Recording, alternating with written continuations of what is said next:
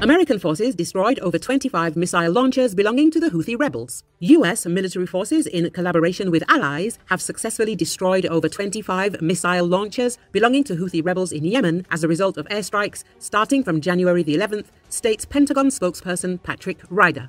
I can tell you that since January the 11th, we assessed that we've destroyed or degraded over 25 missile launch and deployment facilities, more than 20 missiles, reported Pentagon representative Patrick Ryder. According to Ryder, the airstrikes conducted by US and allied aircraft on Houthi group targets in Yemen have proven to be effective. Ryder also noted that the US targeted drone bases, radars, air surveillance equipment, and weapon depots during the strikes.